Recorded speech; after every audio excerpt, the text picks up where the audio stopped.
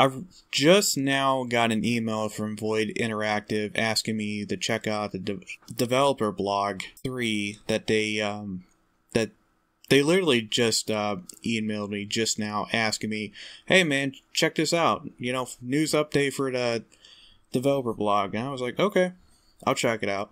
So here we are right now. They got a new screenshot. So let's just get right into it. Okay. Ready or Not is alive and well. We've been very busy here at Void Interactive, and plans haven't changed. In fact, they've been expanded upon. Now let's get to the good stuff. Yes, let's. The scenes are in-game and real-time, using the assets you'll be playing with when the game is released. Alright, nice. We got some new screenshots, but it says that it's within game, but it's just... I'm kind of more into seeing some actual gameplay footages because I'm really skeptical about it. I don't doubt you guys from Void Interactive. It's just that I'm cautious because I supported a game called Takedown Red Saber. I have a bumper sticker on my car that says Takedown Red Saber, and when that game came out, it was just a huge disappointment. Mainly because the developers from Sorellen, who's made by Christian Allen, it's not his fault entirely, it's just some shitty luck from development that he went through, and you know, I do wish him and everybody else the best, but they tried. It's just that the whole thing just went foobar. Anyways, where have our updates been? Okay, well, while the whole crew here are looking forward to showing you all the content our game has to offer, showcasing this work takes a lot of time. It can prove difficult to put development on hold and focus on a devlog due to the size and specialty of our team. However, despite the size, this year is looking very excited if you're interested in Ready or Not. You know, I do kind of see that because it's like, what do you guys want? Do you want us to talk to you guys a lot more and work less on the game, or do you guys want us to go full circle on the game? And if you ask me, I want you guys to work on the game around the clock. Just take as long as you need to, and you know, do whatever you need to do. 'Cause I can wait. And I know that you guys have been very busy because you have not said anything to us. It's almost like you guys were kind of like virtually non-existent. And that's not necessarily a bad thing. You guys have been answering questions, which is good. It's good. So I'm not saying that you guys are at fault here. I just wish there was more updates. But, you know, I'll trust you guys. You know, hopefully once you get to the point where you are able to talk more, you can be more elaborate with what you're going to do with this game.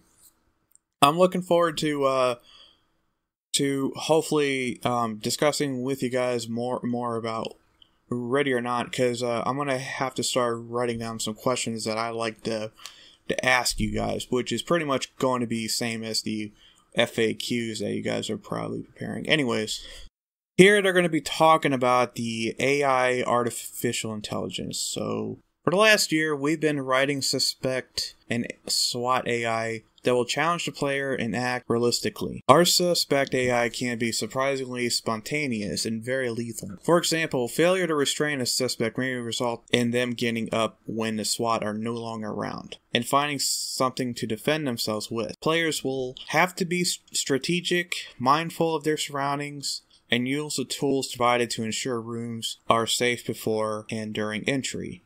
Mind, body, technique. I like it. For single-player players will be placed on the shoes of the SWAT team leader with 4 officers under your command.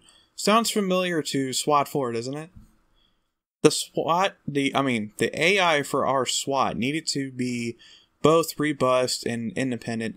Also, let me share a disclaimer with you guys. I have not pre-read this at all. This is all new to me.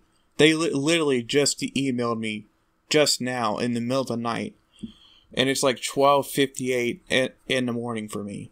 So I'm I'm not wasting time here. I'm checking this out. Okay, where were we? The AI for our SWAT needed to be both robust and independent, in the sense that they will act in a manner that conveys a high level of tactical training while also being able to act dynamically if needed.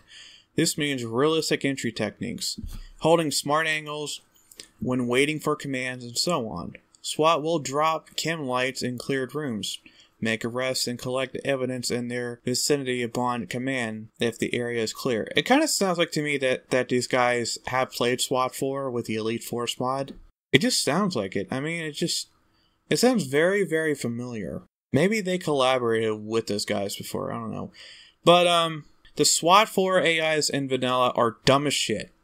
They will literally find a suspect, and if the suspect or civilian is fleeing, that one of the SWAT AIs, when I'm playing a single player, they will suicide engage, as in, like, they'll run off, abandon their team, go into a room by themselves. I don't want them doing that. I want them to hold tight, stay in formation, stay with me, and do not break formation.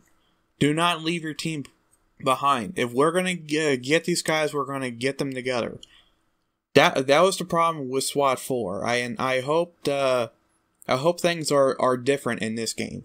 But it seems like they have a video here, so I'm gonna be doing a reaction to this video, along with some other videos too. Holy shit!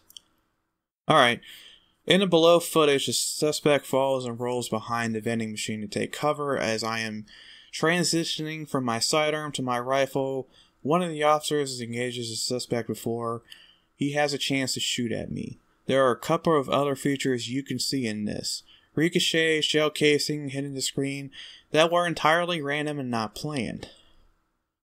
Alright. Let me put on my headphones and we'll watch this video real quick. I'll give you guys a live reaction from me.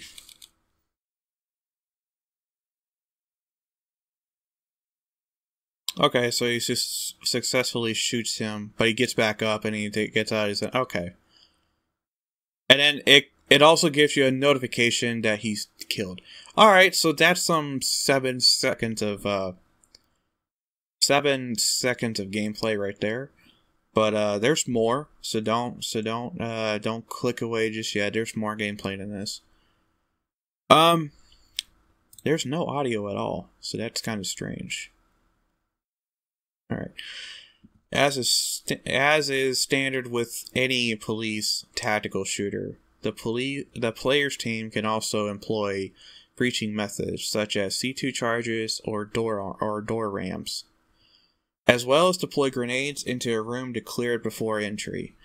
SWAT will also start off in a stealth mode, where the ROE is shifted to force them to call contacts to the team leader before engagement.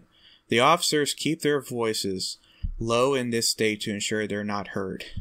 They'll also be less likely to initiate combat unless put in danger. During combat, the team will shift to dynamic mode, where the team will become more likely to engage targets if seen. This mode can also be employed immediately at the element leader's command. A new feature we've added to Ready or Not is the inclusion of go codes. Players can separate their element into blue and red.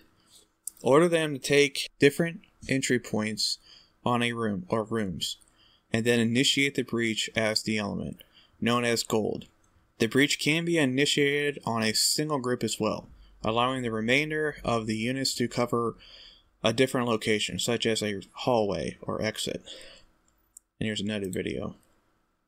Okay, same room, same guy that's down. You got actually see some SWAT officers clearing out each corner. You got this guy clearing a corner. You got these guys also taking cover. Okay, that's cool. It's kind of strange. There's no audio. I had to check a little bit to find out if it was just me, but no, it's just there's no audio. So it's not a big deal. I just thought it was me for a moment. Which they did say they were gonna have some voice acting, so maybe as far as like the oh shit, that guy's head is all kinds of fucked up. God damn. Like, splattered his head apart in point blank range. God damn. Damn, I'm gonna have to put a warning label on here about graphic images. Holy shit. Okay, naturally we also have... Okay. Naturally, we also have a civilian AI system will act unpredictable during gunfights. Some will panic when shots ring out. If they find a clear exit, the civilians may try to run away from the combat to avoid being killed. It's best to get a control of the civilians as soon as possible, by any means. Our AI systems also take cover based on object height and strength, and will attempt to confuse the player by peeking out and then readjusting to find a better fighting position if possible. Motion capture, we've invested in high-end optical motion capture cameras used on titles such as Star Citizen, Metal Gear Solid 5, Fantastic, etc. Our animator has been hard at work setting up all of the necessary tools to record and process the vast amount of animations we require for Ready or Not. So far, the results have proven to be incredible, with a high frame rate output and minimal cleanup. The plan will be to use these tools to their maximum ability, meaning we're planning on also recording facial motion capture and recording some truly long and truly gruesome animations. Below, we've posted an example of the motion capture that we recorded on day 1. It's short, but will give you an idea of what to expect. Let's check it out. Oh, very nice. Very nice. Very clean. I like that.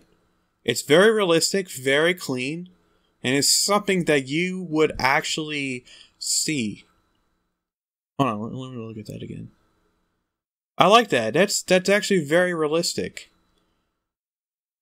I don't do room entries. I usually just go on the YouTube and stuff, and I look up like room entry tactics and techniques so that I know what to do when entering a room in order to kind of help me out to play CQB games like SWAT 4 and the older Rainbow Six games and other games that allows me to do room entry style stuff. But seeing this is pretty neat. But I kind of wonder, are the animations dynamic? Let me okay. Our animations have been improved. Hold on, let me watch that video again. Now, when he clears the corner on the left, if there's somebody standing there in the corner, will he actively shoot, or does he gotta wait until the animation's finished? Because that could also be problematic. You want these guys, like, as soon as the day goes through the door frame, they got to engage targets as soon as possible. Even if the door is open. Or not, actually. I don't know. I would gotta see actual, like, gameplay to see how this stuff is dynamic, and I would actually have to get my hands on it to find out. Anyways. Our animations have been improved drastically. The team is aiming to make the game world feel more and more real with a variety of new artistic features on the first-person front. Every animation is created at 240 FPS, and the weapon models have been rigged so that they loosely shake and jolt in the appropriate locations during gunfire. This is inspired heavily by Killing Floor 2 in their first-person animations. We've also introduced some procedural animations into our workflow. For example, our animations are layered with a randomized node-based system, which creates a very realistic and very unpredictable method of shake when an officer fires rapidly. These can be adjusted based on the weapon, its weight, and what attachments have been placed on it, as well as officer condition. Third-person animations have received similar treatment. with a series of hit reactions being added to SWAT, suspect and civilian alike. This is based entirely upon where the subject is shot. This also includes death animations, which are currently work in progress. Check it out. Bam, he's dead. Okay, so he just falls on the floor like a sack of potatoes. This guy, okay, he grabs his right shoulder. This guy here grabs his right shoulder, going like, ah, shit, I've been shot, oh, fuck. And he just goes down on the ground. So if we watch that again, get this stupid thing off. When he gets shot, the first hit, hold on, let me zoom in on this. When he gets shot, the first bullet actually hits right on his left arm, or his right shoulder, and he grabs to it. And then he gets shot again, and then he gets shot again in the neck, and he's like, oh, my neck. And then he just gets blasted completely all over it, and he's just like, oh, fuck. And then he just tumbles to the ground. So that's what they mean when they're talking about something like that. And for this guy, the very first guy, okay, he's got his hands up. He's been shot multiple times. He goes down on his right knee. Okay, you see that? When he gets shot, he immediately goes down on his right knee. And then he continues to just collapse on the ground, pretty much losing all strength of his body. So he just collapsed. Also, I noticed this little thing here that says report dead suspect. So I think that kind of confirms that you would have to do the same thing as you would in SWAT, where you got to report a suspect or a DOA, or a civilian that has been restrained, a suspect that has been cuffed, anything along those lines, which looks like it. And damn, this game actually looks pretty damn. Well, it's really bloody, I'll say that much. Anyways, let's go on to the gameplay. The importance of expanding of our reload system became. Let me restart over. The importance of expanding of our reload system became clear to the combat in Ready or Not. Players can still swap mags by pressing the reload key, but now also have the ability to perform a quick reload by double tapping the same key. This will quickly eject the mag to the floor and allows players to quickly resume combat in the event they can't afford to waste time replacing magazines in their kit. This reload technique is a lot faster by about 35 to 60%, and the dropped magazines can't be reclaimed once combat has ceased. On top of this, players can hold R to check their magazine capacity, as well as ammo type. The magazines will accurately show ammo quantity and type, as well as providing a prompt with the weight of the magazine, whether it feels empty, feels light, feels full, etc. And here's a demonstration.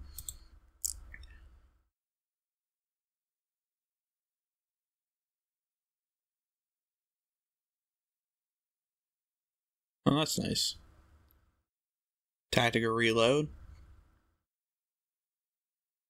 And then you can switch between full auto.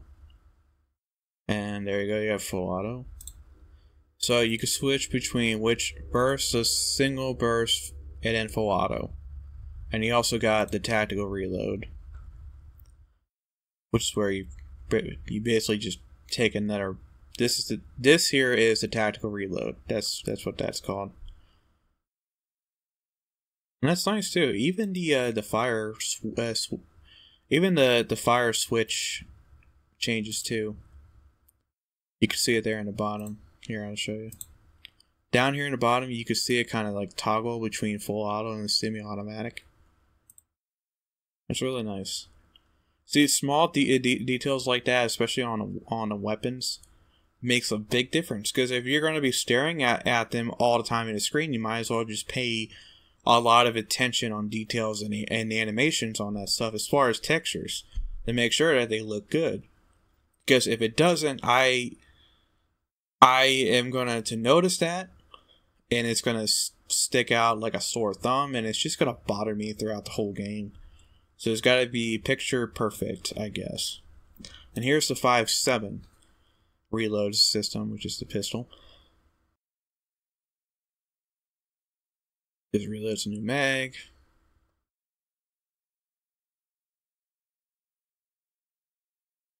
So pretty much, from what I can see here, such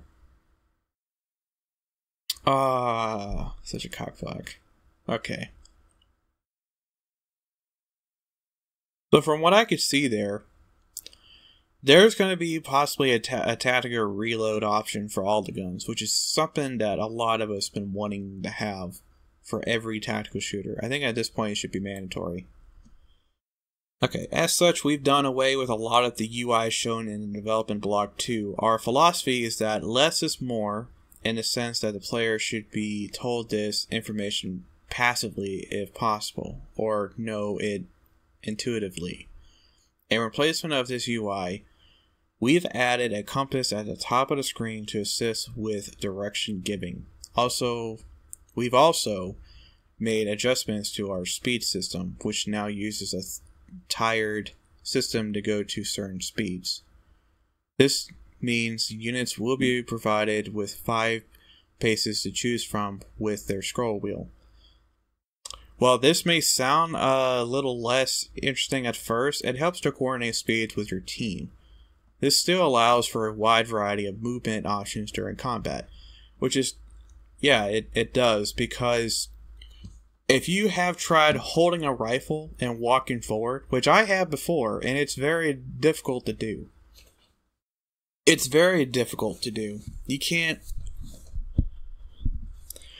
It's really difficult to hold a rifle and keep that stabilized while moving forward step by step. I've tried it before, and it's very difficult. Now now imagining... Just try running around as fast as you can in games like CSGOs and all those arcade games where it's like you can run and sprint throughout the whole house, which is something you don't do if you're a tactical team. And you stop and then you aim your gun and then you squeeze the trigger, and then for some reason you almost got like laser pinpoint accuracy, which is not realistic at all. And it's not realistic. And as far as running in a close quarter combat environment, you don't want to be running. You don't want to be running unless there's a good reason to, but you shouldn't be running from place to place just to get the quickest shots on a guy as you can in like a Twitch shooting contest. This isn't going to be that type of game. This is going to be like a slow-paced tactical where it's like you gotta know where to aim the rifle, and you gotta know where to shoot it, pretty much. But yeah, trying to shoot and move is very difficult, even with a rifle. I should know because I got an AR-15, so walking and shooting is very difficult. We're including 4 grenades in Ready or Not: the Flashbang, CS Gas, Sting Ball, and the 9-banger. These will all fill a very specific role in an officer's kit, so choosing the right object for the job will be crucial. Our grenades will be thrown in both an overhand and underhand method. That is good to hear, because I get tired of having the option to throw it overhand. You throw it overhand in case you want to throw it along or out or over an object. If you're going to do a room clearing, it's got to be underhand. You know, because you're trying to throw it inside a room, not try to throw it as far as you can in the back of the room to where you're not blinding the guys that are next to the door that could possibly kill you in a split second. Anyways, so some grenade effects can be mitigated by devices we provided. For example, the CS gas can be negated with the selection of gas mask during loadout selection, naturally. Some of the flashbangs and stingers effects can be mitigated if the user has a ballistic shield equipped. This also acts to protect anyone behind the shield. The particles we use for the grenades can create a very dusty and smoky environment for them, similar to real life. They do, because they're using explosives. You gotta have like the explosive mist and residue floating around the room. Because it's using actual explosives to detonate those things. There are a bunch of other neat features we like to show you, such as our sniper teams and their ballistics system, but some of them are quite heavily work in progress. So perhaps it's best if they wait for Ready or Not's gameplay trailer. So there's going to be a sniper team system with realistic ballistics. I wonder if like co-op there be I wonder if that means that since there's going to be co-op in multiplayer, players can decide to be a part of a sniper team, and they can they have options to take up positions around the building and get and probably the best angle shot that they can. I wonder if there's like roof access and stuff across buildings from the target building that you're raiding, or maybe like on top of the SWAT van or something like that you can use for cover while you're trying to look into the house and see what's there, or something like that. I wonder that would actually be kind of neat. And to hear that snipers would have realistic ballistics sounds nice. I hope it has realistic ballistics as in like all the scientific calculation that goes to firing a bullet from the outside inside, going through the windows and hitting somebody. But since they're planning on having modding support on this, I'm pretty sure players and modders can probably extend on that regardless if it's there. Maybe what they're doing is that they're just probably putting a realistic ballistic system, some that would make sense and some that would actually be realistic for a game to have ballistics for bullets. You may have noticed on our Instagram a bunch of new images showcasing our SWAT characters and suspect characters for multiplayer. With advice from real SWAT units, we've developed a new, much more optimized officer with all the gear you could expect modern SWAT to carry. Our PvP suspects have also been developed with a close attention to kit and wear. Loosely based off of images of masked IRA forces, and our counter operator to the police is a part of a rogue paramilitary organization with sinister motives. Okay. The beginning of the year saw our investment into scanning equipment, allowing for the high-quality capture of real-world subjects for use in Ready or Not. These tools have widely been used by industry giants such as Naughty Dog when working on Uncharted 4. This equipment was immediately put to use making our new SWAT player models. This equipment eventually coincided with a trip overseas where we proceeded to scan a total of 128 men, women, children for use in the game. This means a wide variety of characters per level, more than we ever anticipated. You won't be seeing randomized heads on a small number of bodies, but a massive number of fully detailed and lovingly crafted individuals suited for each level's environment. We like to thank each and every one of the people who came down to get scanned by our team. It was a great experience for us, and we hope it was a great experience for you too.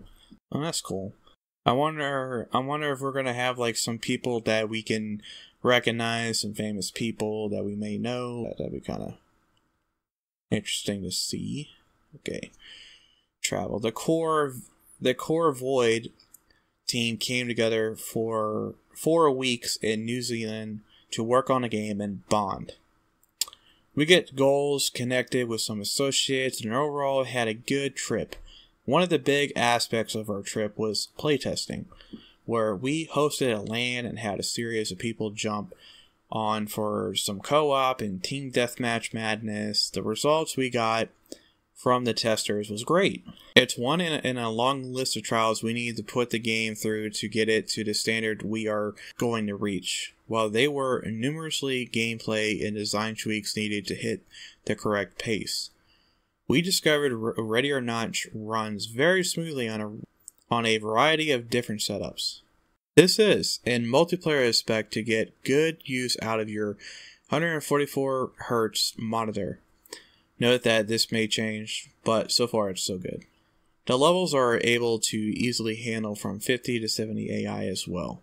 which opens up a lot of possibilities for the title and anyone making levels in the future. Cool.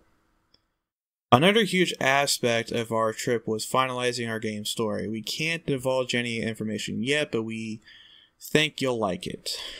That's it from Void Team for now. We've got a busy time ahead of us, but we'll keep everybody up to date as best we can. Be sure to follow them on Twitter, Facebook, Instagram for the updates. Signing off, Void Interactive. And there's a little some of the 4 guys that has been blurred out from their images because, you know, they want to keep it a secret. Alright, so that is some big divulging. That is the DevBlog 3 going dynamic from Void Interactive. But that's it for now. That's a lot of stuff to kind of divulge. So I'll let you guys think about it for yourselves.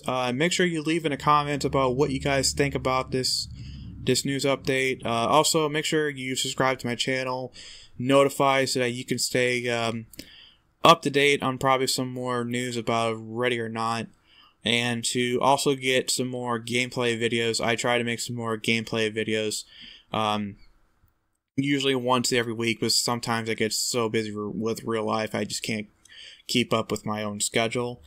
If you guys like this video, make sure you leave a like, and don't forget to give a shout out to Void Interactive on their Facebook, their Twitter, and their Instagram, which I'll leave a link in their descriptions all down below. And if you're gonna talk to them, make sure you mention me, VastGameMaster.